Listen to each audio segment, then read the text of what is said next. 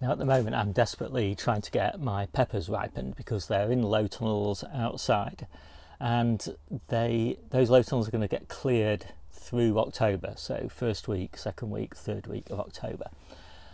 And it's always difficult to get them all ripe, so we end up picking loads and loads of green ones. Now we have already had hundreds of ripe peppers off those beds, but they're just full of green peppers again.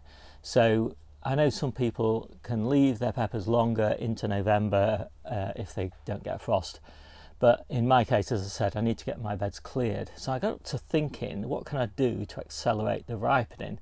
Now obviously everybody's talking about bananas for ripening tomatoes, but I've had a lot of really good luck using apples that are on the verge or actually even rotting to ripen the tomatoes.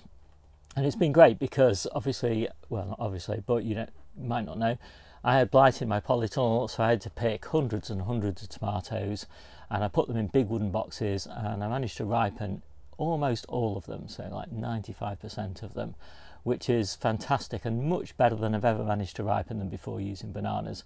So rotten apples, for me, so far, seems to be a fantastic way of ripening. Now, the other benefit is there are loads of rotten apples on an allotment site. So today I've been around, gathered up hundreds of rotten apples, which is doing a good service for everybody, and then I've just thrown them underneath my low tunnels. Now the peppers are kind of in the top part of the low tunnel and the apples are at the bottom here, and so the ethylene gas from the rotting apples is going to rise because it's slightly lighter than air. It's denser than nitrogen, but it's lighter than air, so it should just gradually percolate up and get trapped in the top of the low tunnel. Now that's the theory.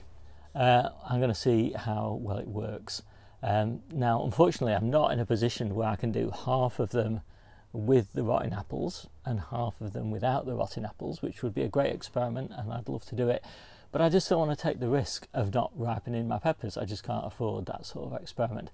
But I'd be really interested if other people wanted to try this, and maybe some people have got enough space so they could try it with and without. But anyway, I know roughly speaking how many peppers I would expect to ripen based on the experience of the past few years, so I'm going to compare it just based on my anecdotal experience, so it won't be a proper experiment, but it will be interesting. And I was in two minds as to whether to release this video. I thought maybe I should save this video and show you the results in 4 weeks time, but then I thought, well, what if people want to try it themselves? Anyway, so I've decided to release the video, have a go. I don't know whether it's going to work. The theory, I think, is sound. I think that rotting apples do release a lot of ethylene. People use rotting apples or even just ripening apples, but why waste a ripening apple, to ripen bananas. And obviously in commercial fruit production, ethylene gas is used extensively because everything is picked underripe and is ripened in ripening warehouses, basically, where ethylene gas is just pumped in there and everything is just brought to ripeness just as exactly when it's needed. So this is kind of a way maybe of duplicating that sort of experience. Anyway, let's see. My name's Steve, this is the Seaside Kitchen Garden and Allotment channel, and I'll see you soon.